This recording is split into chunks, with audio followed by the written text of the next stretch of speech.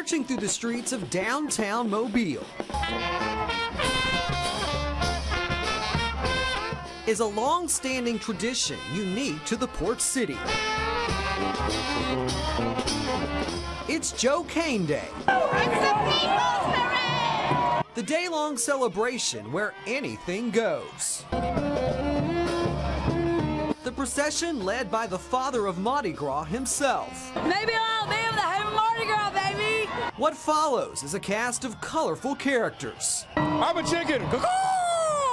We just came up out of the Tensaw Delta. I'm having a great time. I'm a silver medalist from Lilyhammer '94. Go Olympics, Team USA! The chaos of it all needs no explanation why it's a favorite among revelers. I mean, look at the weather and we're still out here.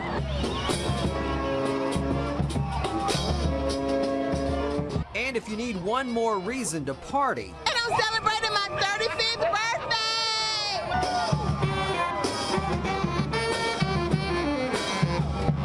despite the rain, their energy is contagious.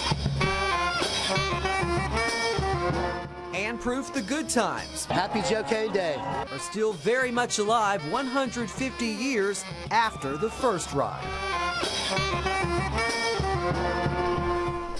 All right, we were out there together. This is my third Joe Cain Day. This is your first. What'd you think? Well, I absolutely love the atmosphere and how into character everyone got, and the costumes were awesome as well. Some of them were completely into character. Oh, yeah. And there's a reason why it's considered Mobile's longest parade. Take a look.